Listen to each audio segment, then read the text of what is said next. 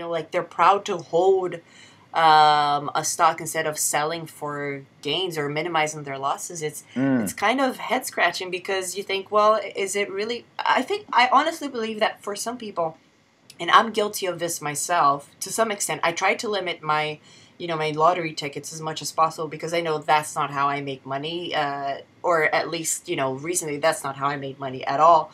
Um, well, more on that some other day.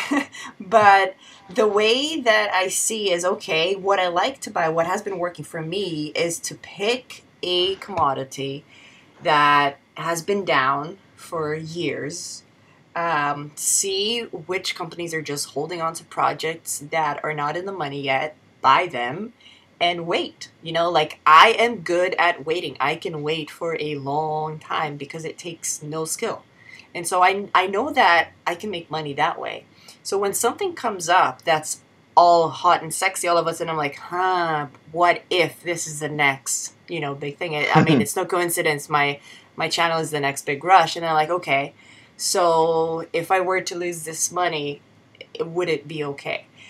But then you go into those rooms, into those chat rooms, and it's so interesting. You can learn so much because you can follow the conversation day to day, and just see, are people there just for the bragging rights of saying, you know, I held on to this stock, which was a major discovery, yada, yada, yada. I mean, at the end of the day, your grandchildren are not going to care if you took part in a nickel discovery of the century. Like, who cares? It's just like, okay, how much money did you make, and is there anything left for me?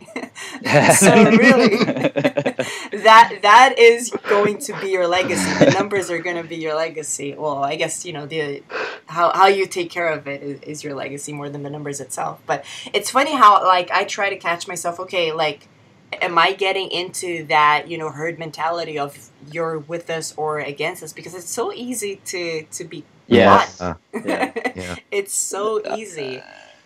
Oh, that's But awesome, Fabi. I think the investor psychology is more than I think it's personally. I think it's more than half the battle. And mhm, what you said there, I think that just hits home on that point. Is like you, I'm more of the macro approach. Like if I think uranium or gold or nickel or what have you commodity is going to do well, I just want to be in that commodity. As we learned from gold in 2016, early 2016, mhm, rising tide will lift all boats. At that point, yeah, everybody will feel like a genius. It doesn't matter mhm, really what you own, right?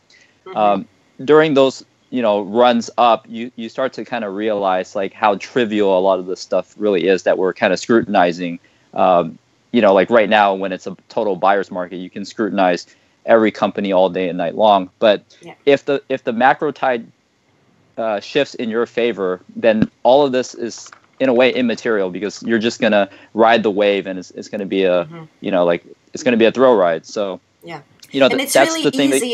It's lazy. Like you yeah almost yeah don't need. Like, to be completely honest, I think if you look back in the gold, sector, how much research was involved in just spreading a bunch of money around everybody or anybody in, prior to 2016? You would have made money either way. Like, yes unless you put all of your eggs into, like, Rubicon or something silly like that. yes But if you it spread the money out and, the story for the sector is good, then it's okay. You're going to make money. Yes, unfortunately, in the heat of the moment, it never feels that way. You feel like Yeah. it's kind of life or death if you pick this stock versus that stock, which usually doesn't turn out to be true in the macro sense. So, like you, I have a bunch of stocks where I just it's kind of buy right, sit tight, wait it out for the macro trend to agree with you. But I also like some of these lottery tickets as well for myself. I don't really like too much exposure, so. Um, most recently I limited myself to kind of the WITS 2.0 story and GGI. So that was kind of the extent of it. But Hmm. having said that, I'm always kind of cognizant in my mind, like these are not buy and hold forever stories. I don't need to ride this to the end of time. I just need to make my money. When that comes, I'm going to detach myself because like you said, at the end of the day, it's about making money. And, I don't see that much appeal, and I don't need the bragging rights to write a story till the end. So I don't, um, if I look at things and I try to look at it objectively and I see that the risks outweigh the reward, then I'm content with just getting out completely. And I try not to fall in love with these stories, because I think that's when you set yourself up to kind of be blindsided and, surprised. And, I'm just trying to avoid risk in that regard. If I can make money off a high flyer, then nothing would be better for me than to just take those profits and parlay it into another, stock, like, more like the stuff that Nick focuses on, which is obscure, under the radar. Nobody cares about it. There's, less than 5 people in the forums. I mean, that's ideal for me personally. Like, I just don't care enough about any individual story to love it that much. And what Nick said about not selling a single share, I think that's very destructive, because mining is a tough business. The odds are always stacked against you. Yep. What can go wrong will go wrong. So I just can't understand, especially if you have an outsized position.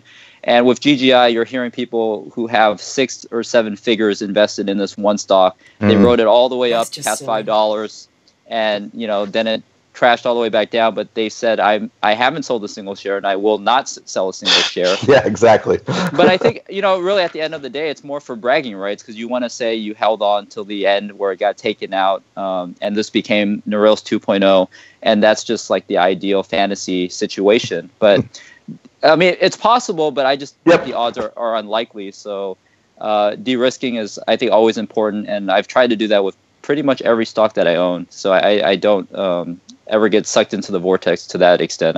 I would like to believe, and I hope that will always be the case. I'll add just something, side note, mostly related to what we were just talking about. But I have a teaser, because through all of this is totally related to me mostly lurking. Like, I do have a stock that I've bought a ton of, and I haven't told a single soul. Actually, the only person I talk to about it is my broker, Sam. And I have something in the works, very likely by next week from when this is being recorded. So I don't know when this segment's going to come out, but anyone who's listening can check my channel in a week or two. We're right at the end of November, beginning of December. And I'm not sharing it with anyone, but it's the perfect example of what I like to find. And I have to say, I get a lot of satisfaction out of not necessarily being the person to come up with the idea, but being very early and figuring out that this is something I should bet large on, the whole position sizing thing, because that's part of it too, is like, do you bet way too much or way too little?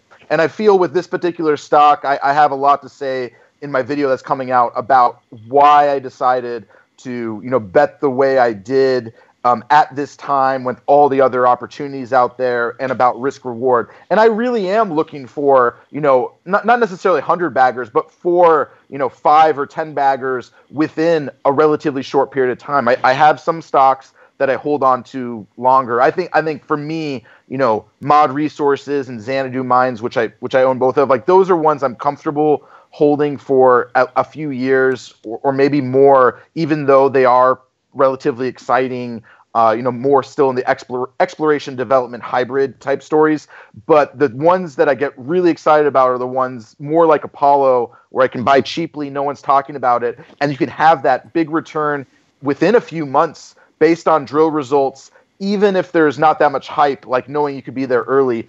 And I want to add that most of my best plays have been ones where sometimes I knew about the stock and I felt negatively about it at first, and it was on my radar, but like it wasn't working. But then somehow I turn around on it. And that happened with Orca Gold, happened with Apollo Resources, it's happened with a few others. But I really feel that, it should be hard. You should have to put research to really get those big gains for the plays that are short term. Now that doesn't mean other people make a ton of money when it's not really hard, or maybe for them the quote unquote hard aspect is to buy something that's momentum driven and actually hold on to it as it's moving up. That doesn't work for me. What works for me in terms of being hard is like, it's something that I have to put in a lot of extra research, a lot of extra thinking time to decide that this opportunity is the best place to put my money, knowing that there's opportunity costs, that there's something else I could throw that money in, and deciding, for the next, 3 to 6 months, I actually could have a multi-bagger by betting big on this.